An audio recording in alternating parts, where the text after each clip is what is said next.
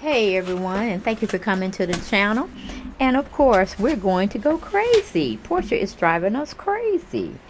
She is really letting us go crazy. Go crazy. Go crazy. Okay, not literally. We're just throwing a little humor in there. But sometimes she does make you want to scratch your head or scratch your ass. Either one is fine, okay? Because I just don't know where she comes from. Where's she going half the time, okay? Sometimes I think her mind's on that freedom train of that Underground Railroad and just taking her around and around and around like a carousel horse merry-go-round, and she just can't seem to get off. But I don't understand how she could say she loves her mama, she values her mother, she looks up to her mother, but yet she dogs her mother. And this is the last time I'm going to read from this book. I have put it down. But I just thought that was just piss poor. But I'm going to give her accolades at one time, because I felt the same way about my mother when I had either got sick or I just wanted to feel her or just being safe and secure. I did too. Used to go to my mother's room and get in her bed and sleep there when I was sick or I was troubled about something or scared. And I'm talking about when I was like maybe 4, I don't know, probably up to like 16. And just told me get my ass out of her bed and get in my own bed. It was ridiculous what I was doing, but you know, I did what I had to do. I still slept in her bed when she wasn't there. But anyway, she goes in to talk about how she began to form her business with her, what do you call it, bed sheets.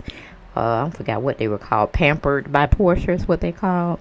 And she was telling us the inspiration where it came from to produce those products and why she felt so comfortable about doing it. Well, she goes in to say when she was a kid, she was always obsessed about, you know, having the perfect bedroom or the perfect bedroom sheets to sleep in. It always made her feel like a princess or whatnot. Or that's the ideal I got from it. But that was the key reason and why she wanted to develop her own sheets. It kind of took her back to a place when she was a child and she felt insecure. She was more being towards an introvert rather than an extrovert, meaning more so into yourself, quiet, only deal with certain people you trust or whatnot, not very sociable or outgoing. That was Porsha's what she was trying to give us. But if we go on into this particular page, that she was something that I could identify truly with. She says, nostalgia also plays a huge part in choosing what companies I work with and get excited about. One of the reasons I started Pampered by Porsha, luxurious sheets that are affordable and will transform any bed into an oasis, was because my mom put these same sheets on my bed without me knowing, and I fell in love with them. I know it sounds crazy, but I've always loved buying sheets for my bed. My obsession came with the same place as most good things in my life, my mom, who would always be in the store buying sheets when I was a kid. Not to mention, I had always loved lying in my mama's bed. That was part of my childhood. It was my comfort place. She would always let me be in her room with her. Her sheets always felt like butter across my skin. If I'm not ever at my mama's house, even today, if I'm ever at my mother's house and I want to take a nap in her bed, I know it will be the best sleep of my life. It's her smell, her perfume, her comforting jersey and cotton sheets. They just remind me of my mom. Okay, so I can say to a certain extent, well, my mom pretty much just smelled like soap and water, but it was just the fragrance that it gave off. And she always used to put these like snuggle or real like baby type scents, not air fresheners, but laundry scents in the dryer. And when her bed was just like all made, cause she always had these cute comforters, or really grown folks comforters that I used to say. And every time I either got sick, I remember one time when I had the chicken pox, and she was just really concerned about me because I was running a high fever. She just let me get in her bed. I used to always get into the center of the bed, and I used to always be there. She used to like treat me like I was in a hotel or something. She was my maid or something. But I was always have the best dreams, and I always felt secure. So anytime that I, was like sick or something, and she knew it, I would always find myself in her bed. And my brother was like, "Girl, get out of that bed, that's mama bed," and all this stuff. And then he would always tell her to leave me alone. She don't feel good, and I want to keep my eye on her and stuff. So I really felt special when it was coming to that time, or when we were kids, and it was Christmas time coming, and she was like, "Well, Santa Claus can't come until you all go to bed, go to sleep." And she didn't know. Well, no, my brother broke it to me about Santa Claus, that it wasn't no Santa Claus, wasn't no white man coming in our neighborhood and all this kind of stuff. He told me, "Girl, you so stupid. Your mama getting them some toys, and daddy getting them, and auntie getting them. Ain't no Santa Claus coming to him." And he bust my boat. I'm so mad at him, because that's when I got my choo-choo train, my chugga chugga choo-choo, ding ding choo-choo. I don't know if y'all had Lionel Play World back in the day, but that was our toy store. It wasn't Toys R Us, as most kids would know today. But when you were born in my era, in my childhood, we had Lionel Play World. So I always wanted this little train. It went by batteries. It was just like this one cargo train. It wasn't one of those ones you had to link other cabooses to. It's just this one big red engine train, and it did everything. It had made whistles, bells, and it's the cutest little thing. I didn't even think about it now. And I used to even look in Toys R Us when I got older, of course, and grown, for that particular train, and it's non-existent. It's like it never exists in the toy stores, but if you Google it, it comes up. So I was like, oh my goodness. So that's just some of the things I used to do when it was time for Christmas time. I used to sleep in her bed Christmas Eve, and we would wake up. I used to do that when I was 13, 14 years old. And she had got to the point where she started just giving us nice stuff, and gave us like a gift certificate, not a gift certificate, but a card that said, you have this limit on this particular store that you like. Because at the time it was like jewelry, Service Merchandise was one of the jewelry companies out here in Atlanta that I used to partake of, and clothing stores. So she used to just go on and get me and my brother little gift cards or whatnot. I think they were gift certificates at the time when I was growing up, but she put the denomination on there. She would, it would tell us how much we could spend in each store. So we used to have like underwear and what do you call it, not bed things, but bed clothing, and maybe some sweaters that she would put under the tree. And then we would have our little brown bag sack where we had apples or oranges, or our favorite candy and nuts and stuff of that thing. At first we didn't like it, but then after, we should take it to school after we go back, just to have, snacks and stuff. Our friend, she said, "Where y'all get that from? Well, can I have some stuff like that?" So we were like, "Damn, this is something good. We can make money off this." But it was more so my brother trying to sell his stuff, but I would eat my stuff or giving it away to close friends or things of that nature. But I can identify when Porsha was saying that she used to always want to be in her mother's bed. Even to now, I would go sit on my mama's bed and lay down and curl up. She was like, "What you doing to him?" And I'm 54 years old, y'all. I'm 54 years old. But I don't know. I guess it's just you see your parents or parent, depending on how you grew up, in those formative years. You just see them as your keeper. You see them as your protector. Because, the dads are supposed to be the breadwinner, the provider, the protector, the resource person you would go to when you had problems. But, in certain households, I'm not gonna say black, because it's it happens in everybody's culture and religion, that they don't have a two-parent household, and things have gotten so they're changing so much now. You have like two of the same gender parents in your household, so and one functions more on a maternal side and the other one functions more on a father side. So it's those still dynamics are still there, but it's just like you just feel so secure in their bed, and nothing can harm you, not even bad dreams or anything to that nature. So I could definitely understand and could definitely see where Porsha was going with that, as being in her mother's bed and wanting to be near her mother or think about her mother, or that was the safest place for her when she was ill and when she wasn't ill. Just having the mother, what do you call it? I don't know, just a sense of your mother's being there that draws you to that particular reference, or that particular space where your mother held you so closely and maybe read books to you or had good conversations with you, that you always find yourself going back to that space or that bed that your mother was sleeping in or still sleep in, and you can find that peace. You know, when you're feeling bad, when you're feeling overwhelmed, when you're feeling sick, you just want your mama, and you want, you know, where she's at and where she feels comfortable at, and usually that is in their bedroom. So I could definitely identify with her with that particular thing. But then I got mad at Porsha because, you know, I'm like, did you check with your mama before you put this book out, girl?